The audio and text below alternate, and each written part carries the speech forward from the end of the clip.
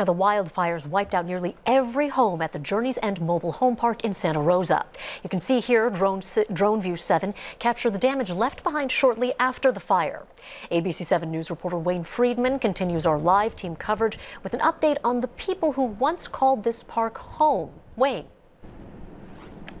Good evening, Deanne. This is a bit of a sad story. Behind me, you see what's left of that mobile home park, and all that vacant space, that was occupied by homes. In the distance behind me, you see the homes that survived. The people who lived there thought at the time they'd been spared.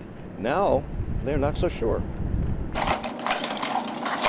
When the bathtub serves as a kitchen sink, it's a far cry from home sweet home. But at the Sandman Hotel in Santa Rosa, 8 fire survivors know the routine all too well.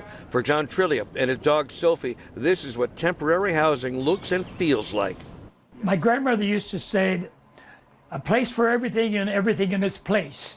Well, here there's no place for anything. John used to live in the Journey's End mobile home park, where the Tubbs fire killed 2, burned 120 mobile homes, and left 44 of them still standing. They are condemned and without insurance will be prohibitively expensive to move. That applies to John and also to his neighbor Michelle Trammell, who lived in a unit owned by her mother Rachel, who has a broken hip and emphysema.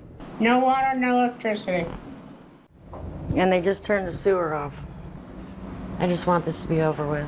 You might call this a form of limbo. Their former landlord at Journey's End has given up the place. A developer is moving in with plans for low-income housing, but they'll take a while, possibly too long, for a 91-year-old retired mailman. People say, where do you live? And where do I live? I'm in a motel, but I'm not really living. He is hoping, however. You see that mobile home on the computer screen? John may get a loan from a friend to buy it. He should know in a couple of weeks. I will not believe it until I have keys in my hand. And his nightmare ends.